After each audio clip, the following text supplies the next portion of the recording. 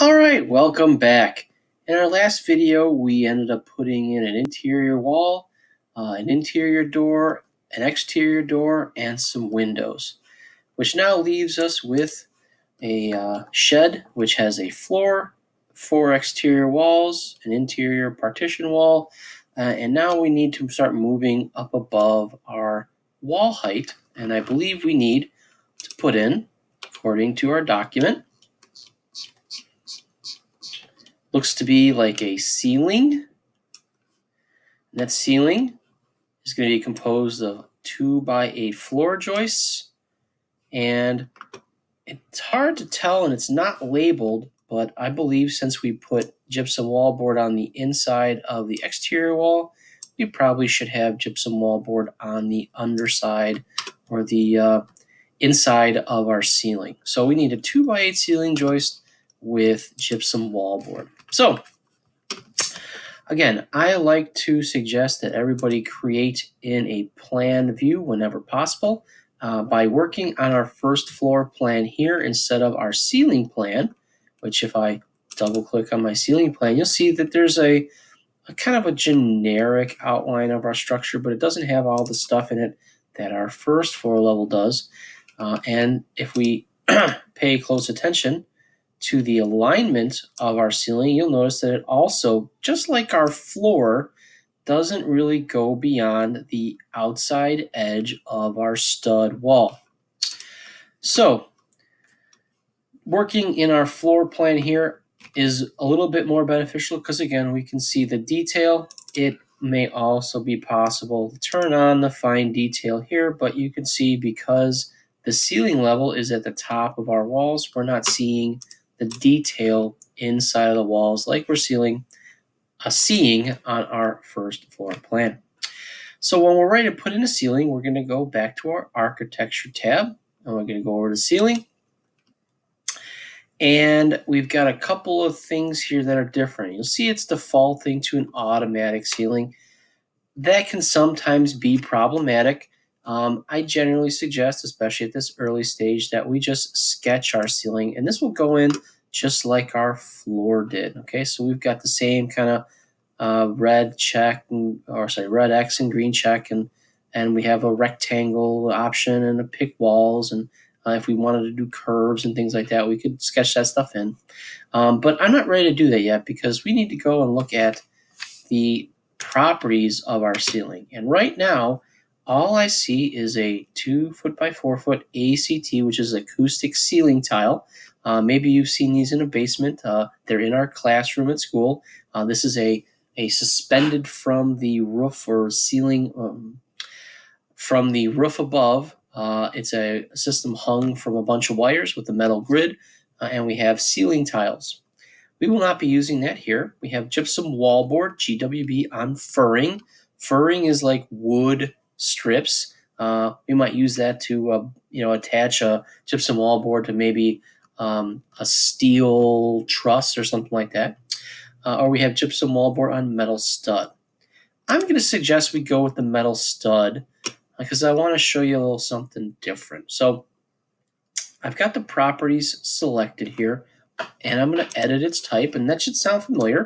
Done that a couple times here, and we're going to modify this. So I'm going to duplicate the ceiling type, and I'm going to do gypsum wallboard on wood.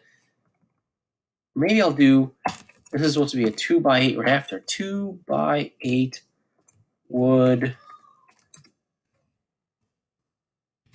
rafter. Delete the stud. Right? So 2x8 wood rafter.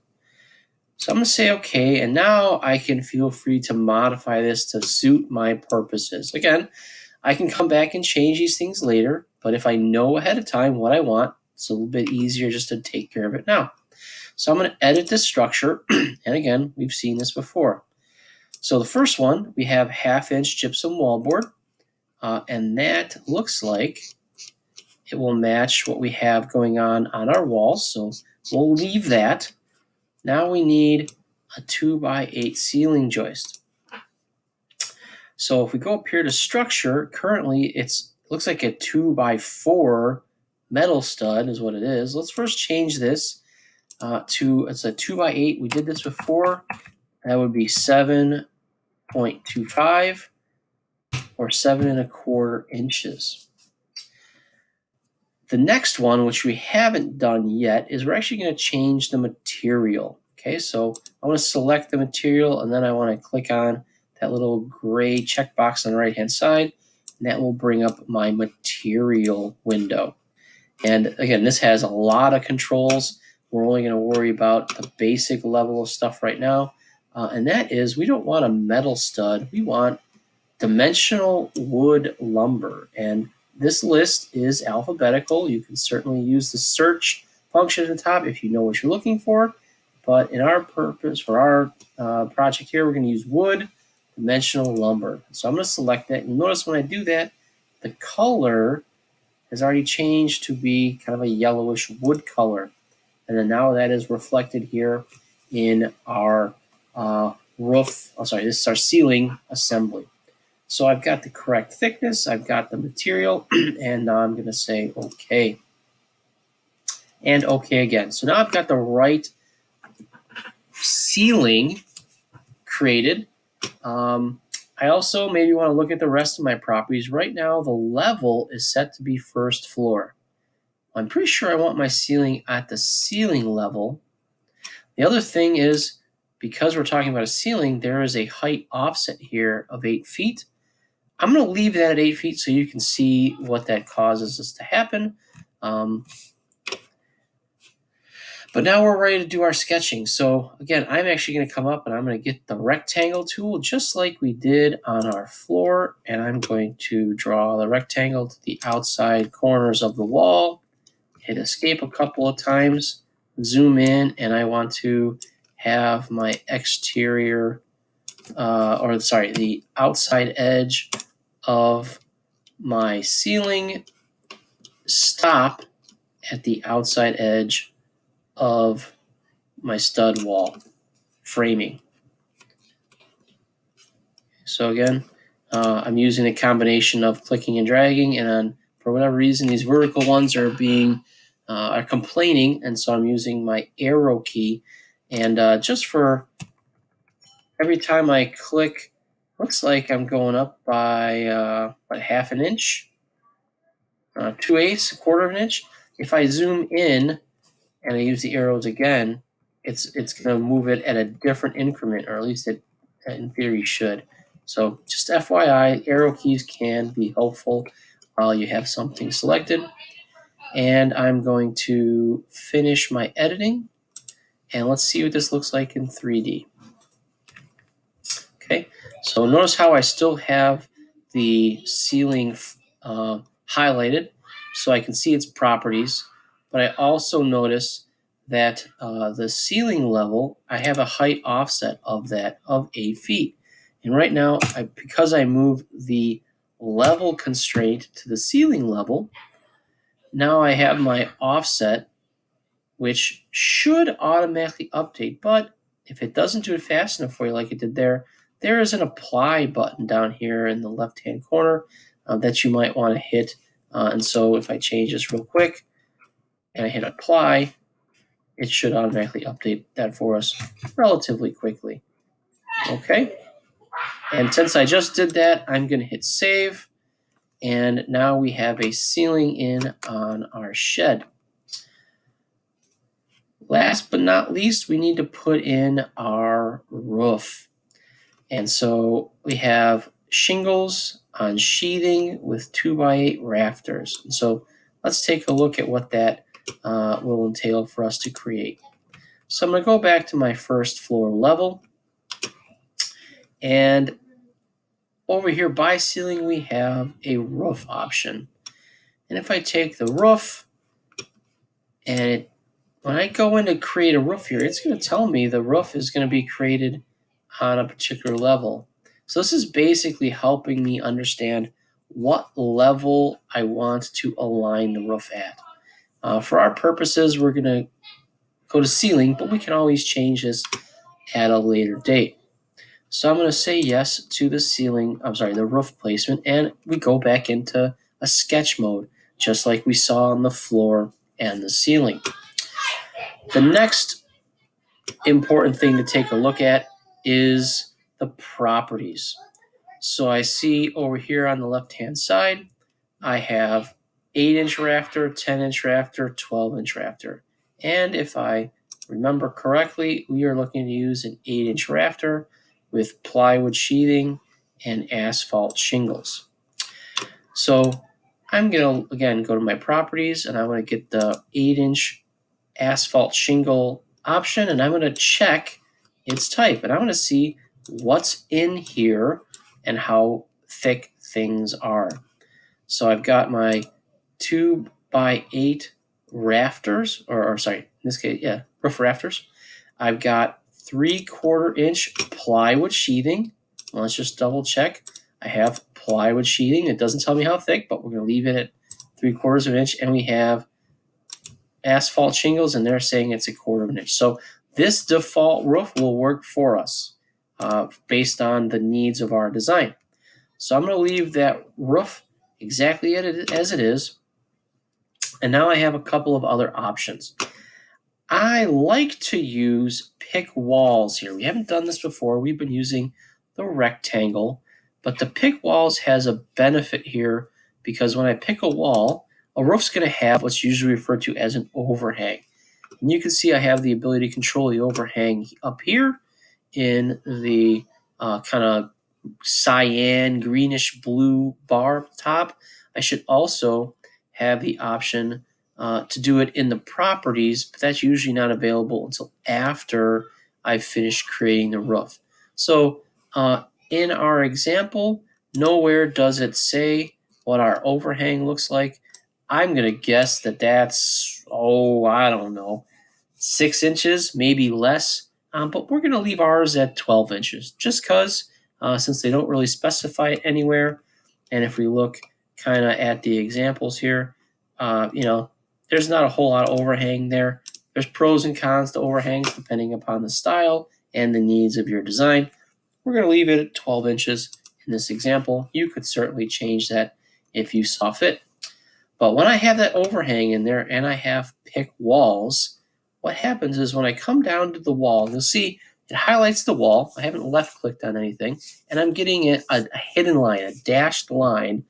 And depending upon where my cursor is on the wall, it will basically, I'm telling the software, the computer, where to put the overhang. Is it on this side of the wall or is it on this side of the wall?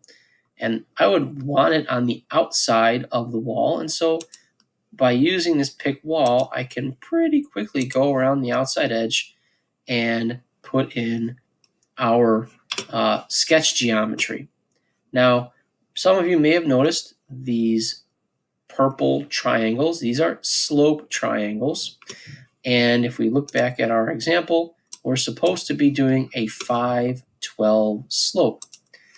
So I can individually control these, or over here in the properties, now that I have some sketch geometry in, I have the option to control the slope, and I'm going to change that to 5/12. This is where I like to stop, and I just like to make sure that a roof will be created. So I'm going to finish my editing mode, and goodness gracious, it looks like nothing has happened. So let's take a look at our 3D view. And it does appear that there's a roof and it is in the proper location. The problem is, what kind of roof is that? Doesn't look like our example, therefore it's not the correct roof. We need a gabled roof. So this is how we're going to modify this roof. So again, we haven't done a modification of an object we've already created yet. I don't believe so. So what I'm going to do is I'm going to start by just selecting the item. I think maybe in a previous video we selected the floor and did an edit boundary just so you could see it, but I don't think we physically did anything. So here I'm going to select the roof and I'm going to edit its footprint. Okay, this is basically editing the sketch geometry. So this is one of the times where I'm not modifying anything, so I'm okay. I'm sorry, I'm not changing the size of anything, but I am going to mess with its properties a little bit. So you'll notice each of the 4 sides in this case has a slope triangle. Traditionally on a gable roof, the shorter sides have no slope. So what I'm going to do is I'm going to select one of the short sides, which I want to become my gable. And when I do that, I've got an option here. And the option that I really want to pay attention to is up here in either this, again, this kind of magenta, not cyan, bluish green bar, or down here in properties where it says define slope or define roof slope. And in this case, I don't want a slope, so I want to uncheck that. Okay, so you'll notice now that the triangle is gone. And if I finish that, you'll see I now have a gable end on that roof. And I need to do that on the other side because I have a 2-sided gable. So I will again select it, uncheck define slope, finish the sketching mode, and there is my gable roof. And I'm going to do a save. Because again, I haven't saved in a while, and I just made a big change. But we're not done, because in our example, it sure looks like the exterior wall goes all the way up to the underside of the roof. Revit makes this relatively easy. Okay, so I'm going to show you that here, and I would suggest doing it on all 4 sides, and I'll show you why after I do just the gabled ends. So I'm going to select the gabled end, and again, you'll notice how I'm selecting some of this geometry in the 3D view. Sometimes it's very easy to select things in a 3D view. Other times, like if I wanted to try to select the interior walls, that would be hard in this view. So we can select anything. If I select a door here, and I go to my first floor level, you'll see there's my door, and it is still selected. So when trying to modify and play with things, working in a particular view may be beneficial depending upon what you're looking to do. But sorry, I got off track. Let's go back. And here is our exterior wall. And we want to attach the top. In this case, we want to attach the top. And if you look at, there's a little icon there that shows a wall, shows it's blue being selected, and then to the underside of the roof. So if I select attach top base, I've got this selected. In fact, down here in the bottom left-hand corner, it's actually giving me some information that I might want to try to follow along with. That's been going on for quite a while. We just haven't talked about it as far as that kind of prompt at the bottom. And I'm just going to select the roof. And you'll see very quickly, if I deselect it, that it has extended that wall up to the roof. The reason I suggest doing all 4 corners or all 4 sides is because right here and right here we can see that those walls aren't completely trim or flush with the underside of the roof. So the solution to that is just to attach all 4 walls by rotating, selecting, and eventually selecting the roof. And we will have a finished 3D parametric model of a shed that is 12 by 16, has a double exterior door, an interior room with a door, some exterior windows, a ceiling, a roof, and a floor, all like our example. So if you got this far, congratulations. Make sure you do a save. The next time we're together, we're going to talk about how to start setting up this page. And that can sometimes be more challenging to make it look nice than drawing things in the first place. Thanks so much. See you on the next video.